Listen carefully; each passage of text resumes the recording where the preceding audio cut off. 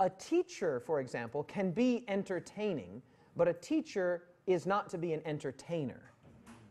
Do you hear the difference? Okay. A preacher can say something that is entertaining, but preaching is not entertainment, and the preacher is not an entertainer. Do you hear the difference, yes or no?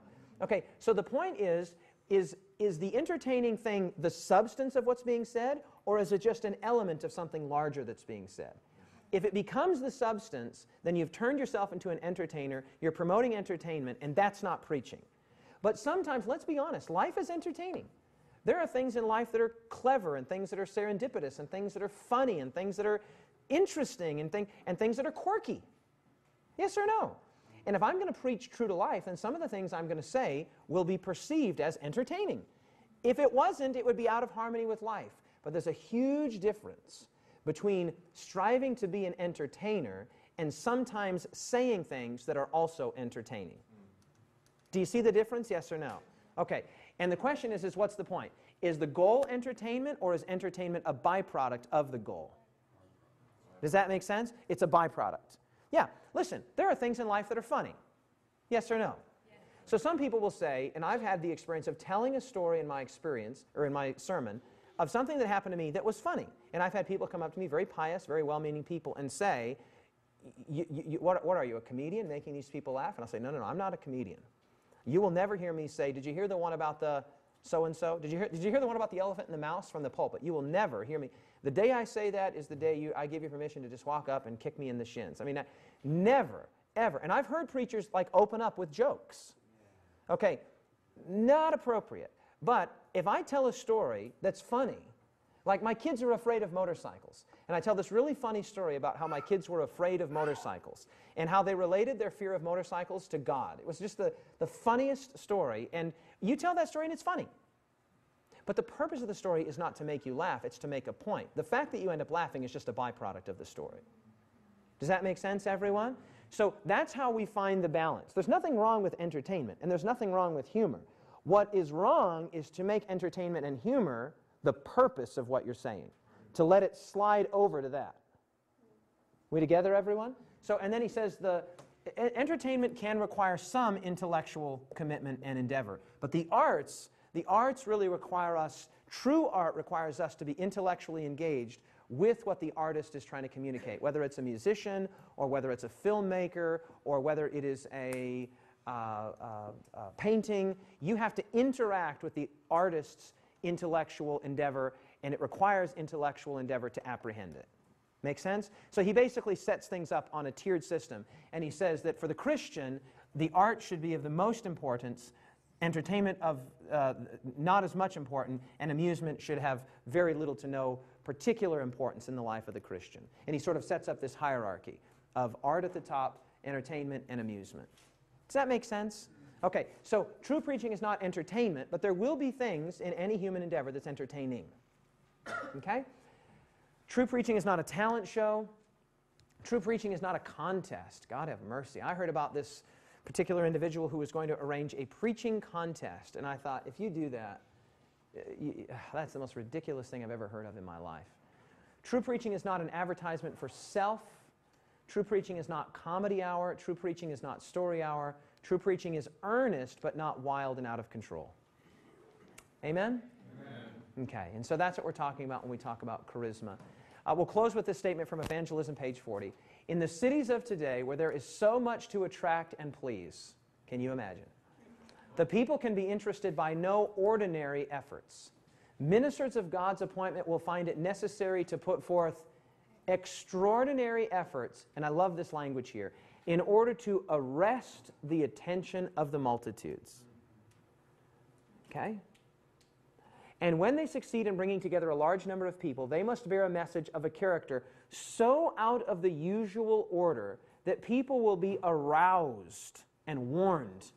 They must make use of every means that can possibly be devised for causing the truth to stand out clearly and distinctly. Why? Because she's saying you're competing with so much. You're competing with so much entertainment. Can you imagine? Can you imagine saying that in those days? God have mercy, what is it today? I mean, many people can't sit still for 10 minutes because they spend so much time watching television or the movies where the camera angle is changing every and you never get a chance to really, slow down. Our attention spans are so short, we just never get it. If that was true in her day, God have mercy, what is it today? The testing message for this time is to be born so plainly and decidedly, and I love this language, as to startle the hearers and lead them to desire to study the Scriptures. Amen? We cannot be too much in earnest. I'll close with this. The Apostle Paul says in 2 Corinthians chapter 5, I'll just read it for you if you'd like to join me there. 2 Corinthians chapter 5.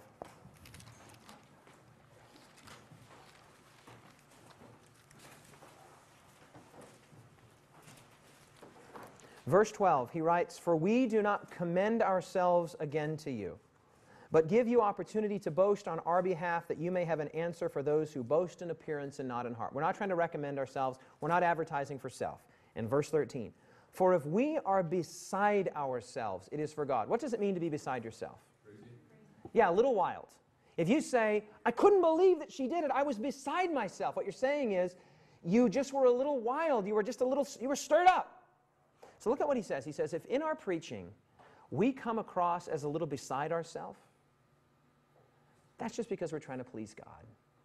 If we get a little wild and get a little crazy and we just preach with all of our hearts and our guts and our whole life is on display before you with all of our warts and we're just fired up, he says, hey, if we're beside ourselves, it's for God. And then he says, if, however, we are of sound mind, if we come off as sober and poised and articulate and educated and academic, and we come off in such a way that we persuade you to believe that the strength and the force of the arguments that we have presented compels you to make a decision, he says, that's for you.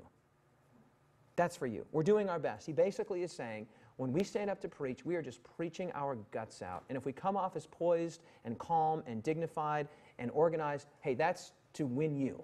But if we come off as a little wild and we seem a little beside ourselves, that's just because we're trying to stand before God. We're trying to stand before God. Paul here is saying, be earnest. Be earnest. When you preach, be earnest. Preach as one who is standing before God. Don't conduct yourself in such a way that you give people opportunity to write you off.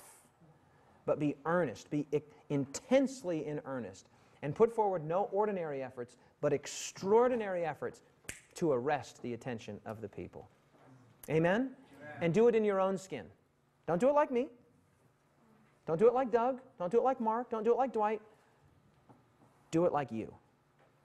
Do it like you. And so in closing our class on preaching, very simply, say it with me, preaching is what is true through you. And what are the four things we're going to be true to? We're going to be true to God. We're going to be true to text. We're going to be true to ourselves. And we're going to be true to life. Very, very good. And what is our sermon going to be on that we're coming up? Our preaching practicum? New Testament character. Not Paul. Not Jesus. But all of our sermons will be centered in Christ. Amen? And so, remember, the messenger's commitment, be a preacher second and a Christian first. Okay, are we together? The meaning's correctness. Preaching is what is true through you, and do not try to preach like someone else or you rob God of the unique contribution that you can make to the kingdom of God. God has something He wants to say through you. He has a message He wants to say through you. Okay? The message's content, don't preach 100 sermons. Give us a slice of bread. Make sure it has an educational component. Teach us something.